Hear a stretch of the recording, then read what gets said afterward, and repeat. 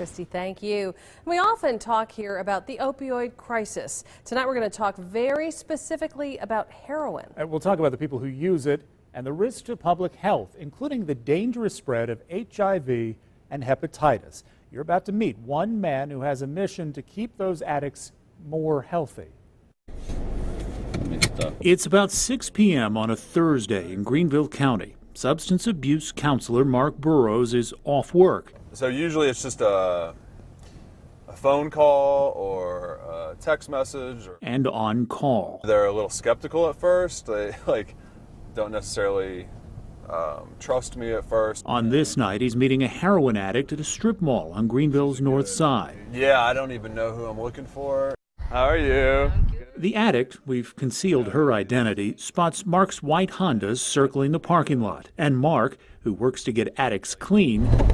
We got cottons, cookers, Narcan, fentanyl test strips, 3 types of syringes. Will help this woman get a cleaner, or at least safer, high. Let me get some more fentanyl tests, because I just heard word on the street is there's a new batch in Greenville. I'll give you some of these too. Burrows is by himself running South Carolina's only needle exchange program from the trunk of his car.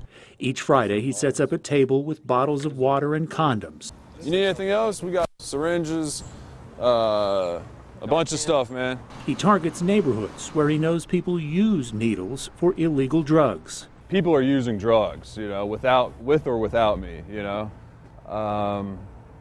I don't think they need any help from me. I mean, the reality is they're going to use drugs whether I'm here or not. Before he was an addiction counselor, Burrows was an addict, and by sharing needles, he infected himself with hepatitis C. He founded Challenges Incorporated as a way of keeping other addicts alive and relatively healthy until they're ready for treatment. Research at the Centers for Disease Control appears to support his methods. 50% of new Hep C cases are IV drug users. And in South Carolina, hepatitis C infection rates are up 48% from 2010 to 2015. By treating the spread of disease with clean needles, Burrows may be saving taxpayer money. Treating an uninsured addict would cost tens of thousands of dollars. Clean needles cost 10 cents. And by collecting the used, possibly infected needles. I mean, the other thing we're trying to do is keep law enforcement safe by needle sticks. There's a high percentage of law enforcement that got stuck by a syringe in their career. We found them discarded in public areas. On this Friday, Burrows set up behind a chain convenience store along a busy South Greenville highway. Our photographer, Kevin, found this needle, likely thrown out the window of a parked car. Burrows got a tip that the woods back here are filled with homeless and local prostitutes. There's clear evidence of heroin use, including more needles lying in the grass. That one, the tip's broken off.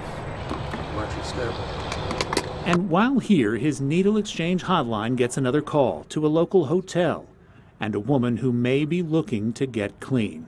I know this one young girl who literally will go around to motels where she knows there are needle users and dig through the trash. It's life-saving. I mean, you have people in this area, a couple who have been sharing the same needle for 3 weeks now. We got some Narcan.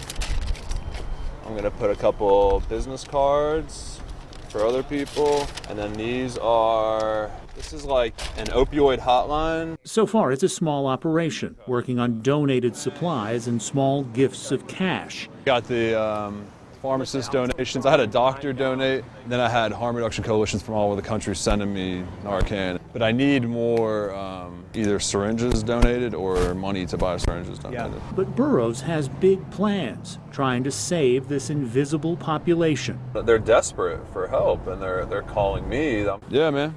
Take it easy, dude. In the middle of an opioid crisis for Burrows and the people he serves, a clean needle may be the first step to getting clean.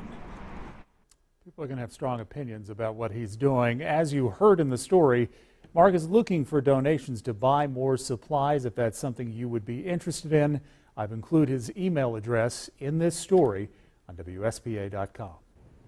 What an incredible look into the situation and into Mark's work. Why aren't there more Marks, Gordon? It's interesting that there aren't.